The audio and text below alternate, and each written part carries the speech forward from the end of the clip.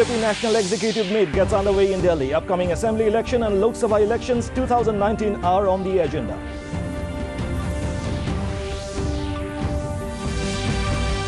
India Czech Republic signed 5 agreements as part of President Ramnath Kovind's visit to the country.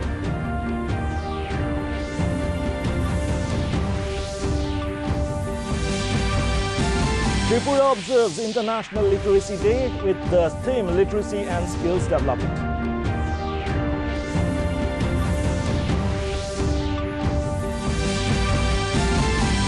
Assam pays rich tributes to Dr. Bhupen Hazarika on his 92nd birthday. State government to set up cultural site near Dhola Khodia Bridge.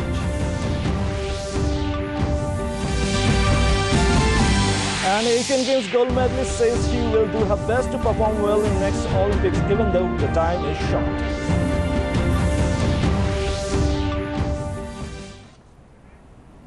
Good evening and welcome to the Northeast News. This is Hansraj and now the news in details.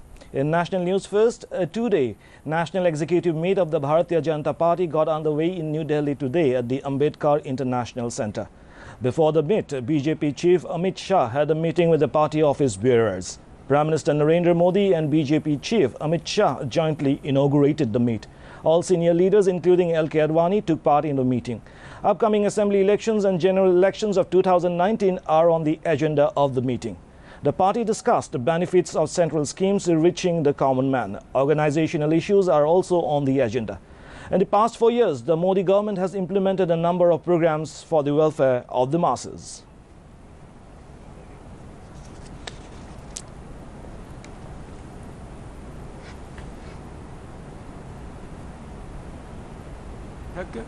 शुरू होगी जिसमें माननीय प्रधानमंत्री श्री नरेंद्र मोदी जी और party के सारे वरिष्ठ नेता उसमें शामिल होंगे और ये अटल जी को याद करके अटल जी के बताए हुए पथ पर आगे बढ़ने का संकल्प लेकर ये राष्ट्रीय कार्य समिति की बैठक चलेगी।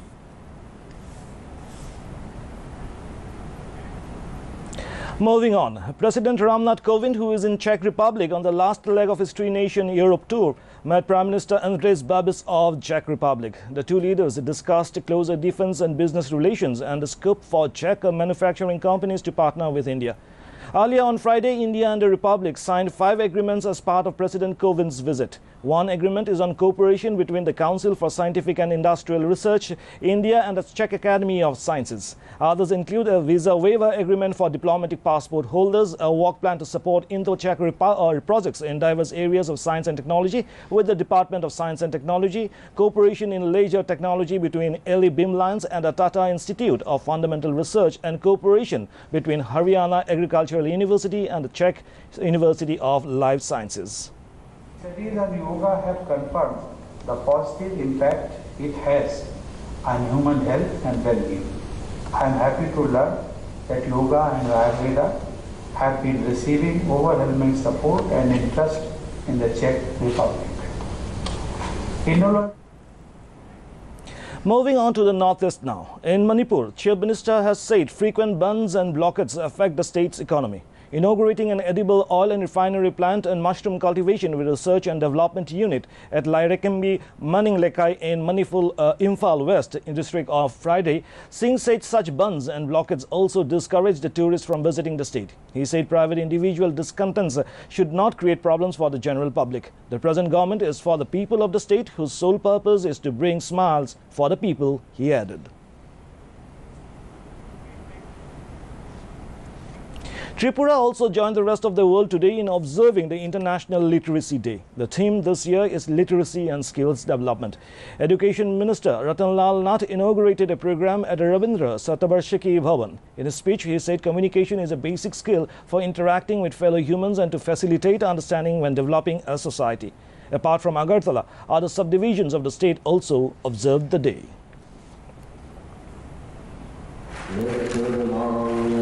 जिला परिषदेर माननीय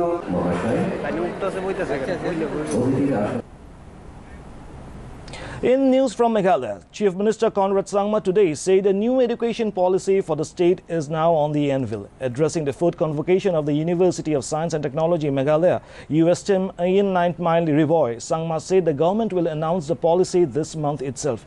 He urged the graduating students to be passionate about whatever they do. The Chief Minister lauded the effort of USTM to grow as a world-class institution. Altogether, 1,094 graduates were awarded degrees at the convocation, of which 8 were honoured with PhD degrees, 423 students were offered postgraduate degrees and 263 were offered undergraduate degrees. And today happens to be your convocation.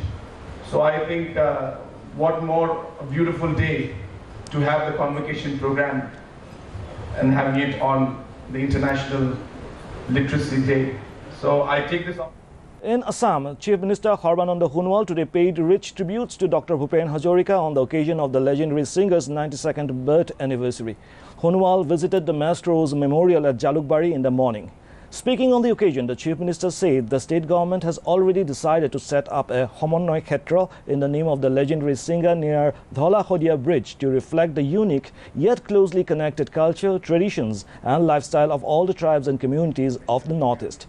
Minister of State for Cultural Affairs Nobo Kumar Dole in his speech underlined the need for translation of Dr. Hazarika's works into English and other Indian languages in order to promote his values among a wider section of the society.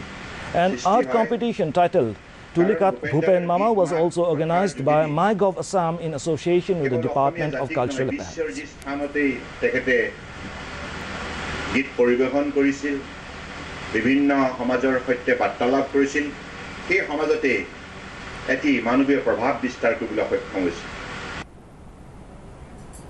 The Manipur government has signed a memorandum of understanding with VFS Global to introduce citizen-centric service delivery system by establishing a citizen facilitation center.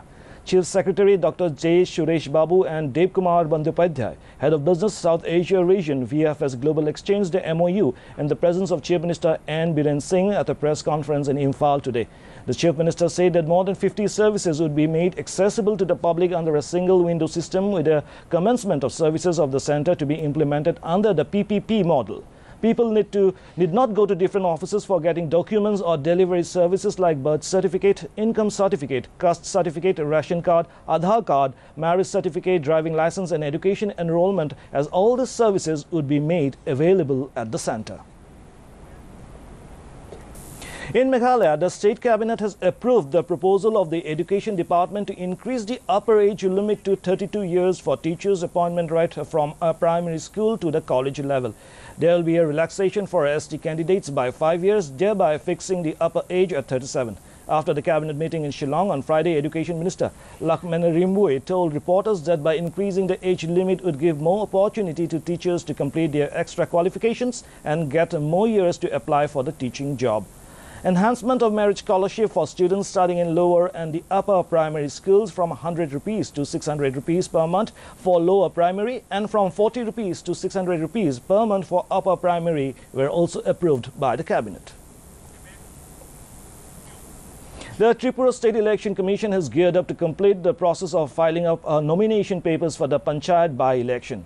In Gram Panchayat level, altogether 485 BJP candidates have filed their nomination papers on Friday, while CPIM have filed nomination papers only in 44 seats. Congress candidates have submitted nominations only in 28 seats, while the IPFT, an ally of the BJP, has been able to put up candidates in 4 Gram Panchayat seats. Asian Games gold medalist Hima Das today said time is running short for the Olympics, but she will do her best to perform satisfactorily. Talking to the media in Guwahati, she said hard work and a congenial environment are the key to success in sports. She said she will take a call at an appropriate time on the offer of a job by the Assam government.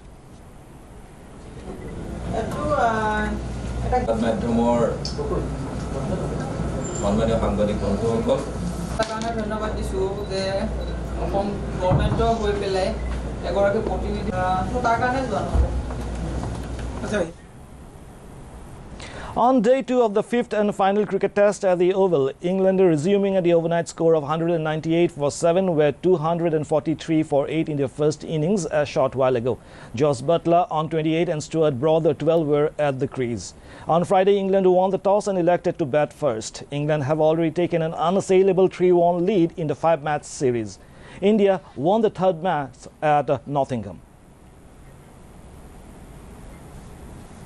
In Manipur, the World Physical Therapy Day was observed today by the All Manipur Physiotherapist Association with the theme Physical Therapy and Mental Health at Lamyanba, Sanglan, Imphal East. Speaking as a chief guest at the function, State Governor Dr. Nazma Heptullah said medical science is one of the most advanced fields today, with medical wonders happening all around. Cure has been found for diseases which was once unthinkable. New technologies have been developed to combat the challenges in the health sector, she added.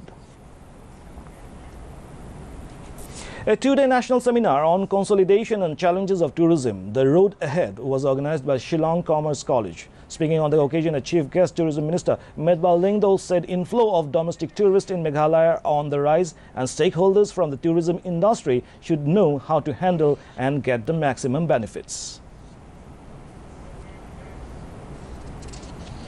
And before winding up, the headlines once again. Two-day BJP National Executive Meet gets underway in Delhi. Upcoming Assembly elections and Lok Sabha elections 2019 are on the agenda. India-Czech Republic signed 5 agreements as part of President Ramnath Kovind's visit to the country.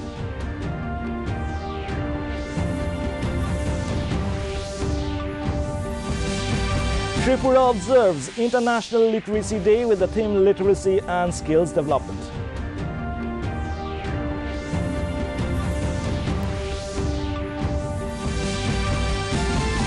Assam pays rich tributes to Dr. Bhupen Hazarika on his 92nd birthday. State government to set up cultural site near Dhola Khodia Bridge.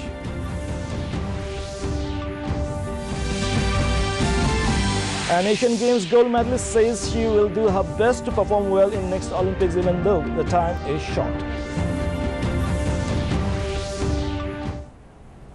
And that brings us to the end of this evening's bulletin. Thank you for tuning in. Namaskar.